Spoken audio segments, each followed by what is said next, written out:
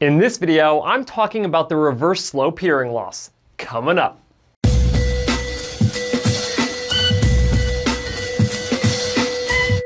Hi guys, Cliff Olson, Doctor of Audiology and founder of Applied Hearing Solutions in Phoenix, Arizona. And on this channel, I cover a bunch of hearing-related information to help make you a better informed consumer. So if you're into that, make sure you hit that subscribe button. And don't forget to click the bell to receive a notification every time I post a new video. One of the rarest and possibly one of the most difficult hearing losses to treat with hearing aids is the reverse slope hearing loss. To provide you with a little bit of context, the vast majority of individuals with hearing loss have a gradually sloping high-frequency sensorineural hearing loss, which you can see here in this audiogram. For these types of hearing losses, the hearing ability in the low-frequency ranges are usually pretty good, and it starts to slope off in the mid and into the high frequencies where the worst hearing ability is in the high-frequency ranges. While treatment success rates can vary with this type of hearing loss, as long as your hearing care professional follows best practices, you should be able to receive a significant amount of benefit with hearing aids. However, a reverse slope hearing loss, on the other hand, like you can see here in this audiogram, is when you have bad low frequency hearing and it ends up getting better as you go into the mids and into the high frequencies. Sometimes your high frequency hearing is actually completely inside the normal range. While reverse slope hearing losses are not very common, I do see a fair amount of them inside of my clinic, and each individual with a reverse slope hearing loss usually requires a unique treatment setup in order to address their hearing concerns successfully. Reverse slope hearing losses can be caused by genetic conditions, Meniere's disease, a sudden sensorineural hearing loss, or a cardiovascular condition. The symptoms of reverse slope hearing loss can often leave you feeling like you just need more volume from speech,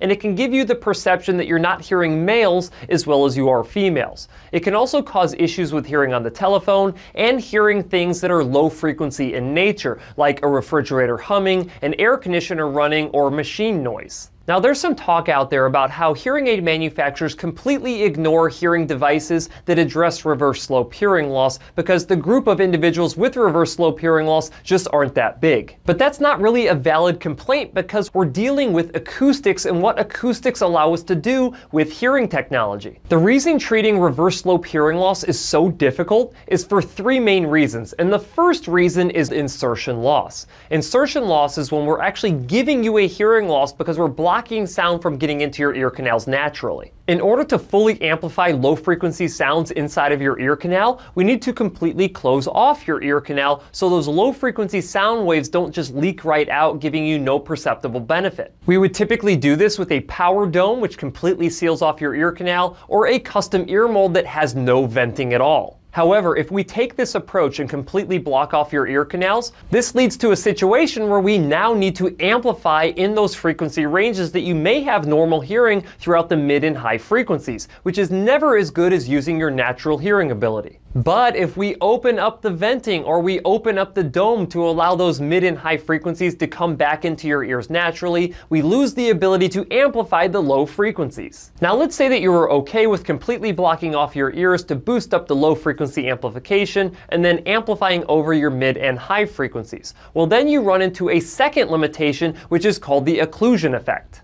The occlusion effect occurs when you plug up your ears with something, and then when you talk, your voice gets bone conducted through your jaw and your skull, ends up in your ear canals, and it cannot escape. Then this sound vibration ends up moving your eardrum, giving you the perception that your own voice is really loud to yourself. This table illustrates the vent size needed to minimize the occlusion effect. If your hearing loss at 500 Hz is between 20 to 29 dBHL, then you would need to have a 3 to 4 millimeter vent size to prevent the occlusion effect. If your thresholds are between 30 to 39 dBHL, then you would need a 2 to 3 millimeter vent. However, if your hearing loss at 500 Hz is greater than 60 dBHL, you are not likely to experience the occlusion effect even if you have no venting at all. So to prevent the occlusion effect, either you need a large enough vent or you need bad enough hearing so you don't perceive it. The third reason why reverse slope hearing loss is so difficult to treat is that the perception of treatment success is different for everybody with this type of hearing loss. I've treated a number of individuals with reverse slope hearing loss, and it seems like every single one of them wants something different.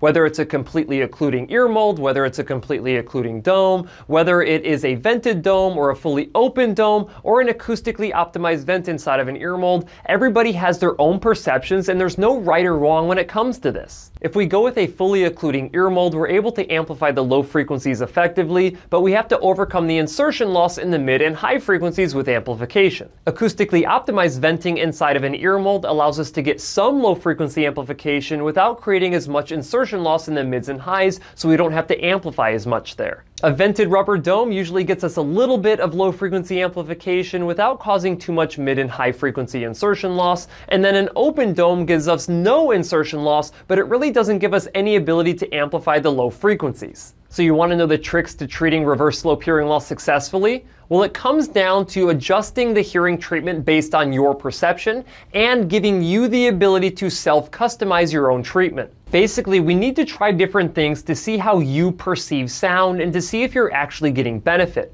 And to spur this along, I really like to allow my patients to have some ability to adjust their own amplification using a smartphone app. This means that we may have to switch between different types of ear tips that go inside of your ears to see ultimately which one you prefer. And then you actually have to actively participate in your own treatment, meaning when you go into certain situations, you have to start making adjustments inside of an app to customize your own audio. Once you do that, the hearing care professional can actually look at what adjustments you're making to get the sound that you want, and then they can actually go into your programming and make that the standard for you. One thing that really helps with us being able to do this successfully is real ear measurement. Real ear measurement lets us measure the amount of amplification that you're getting inside of your ear canals, so we can see the differences between different types of domes and different types of self-customizations that you've done on your own. Once we identify this, then we know now and into the future what you actually prefer based on all of the customizations that we've made for you. In my experience, most individuals with reverse slope hearing loss tend to prefer a little bit more mid and high frequency amplification